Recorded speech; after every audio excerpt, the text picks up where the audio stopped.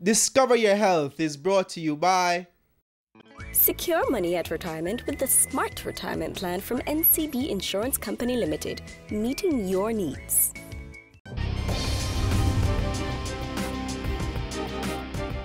Chickenpox, which is caused by the varicella virus, is highly contagious and it can spread quickly. The virus is transmitted by direct contact with the rash or by droplets dispersed into the air by coughing or sneezing.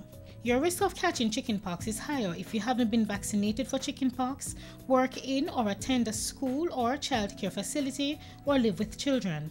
The signs and symptoms of chickenpox are a red, itchy rash initially resembling insect bites on your face, scalp, chest, and back, small liquid-filled blisters that break open and crust over, a fever, abdominal pain or loss of appetite, a mild headache, and general feeling of unease or discomfort or irritability. Once infected, you can spread the virus for up to 48 hours before the rash appears, and you remain contagious until all spots crossed over. In otherwise healthy children, chickenpox typically requires no medical treatment. Your doctor may prescribe an antihistamine to relieve itching, but for the most part, the disease is allowed to run its course.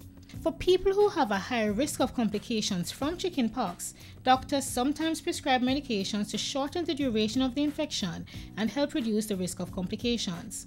Chickenpox is normally a mild disease, but it can be serious and can lead to complications, especially in these high-risk groups: newborns and infants whose mothers never had chickenpox or the vaccine, adults, pregnant women, and people whose immune systems are impaired by medications such as chemotherapy or other disease.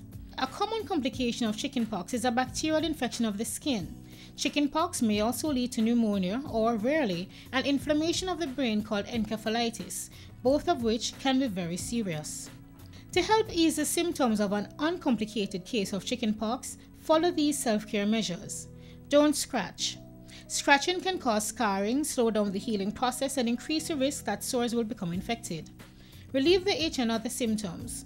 For relief, try a cool bath with added baking soda or uncooked oatmeal. Calamine lotion may be dabbed on the spots. Antihistamines may also be used for itching, but check with your doctor to make sure your child can safely take antihistamines. A soft, bland diet should be adhered to if chickenpox sores develop in the mouth. Don't give aspirin to anyone with chickenpox because it can lead to a serious condition called Ray's syndrome. And don't try to treat a high fever without consulting your doctor. Discover Your Health was brought to you by Secure money at retirement with the Smart Retirement Plan from NCB Insurance Company Limited, meeting your needs.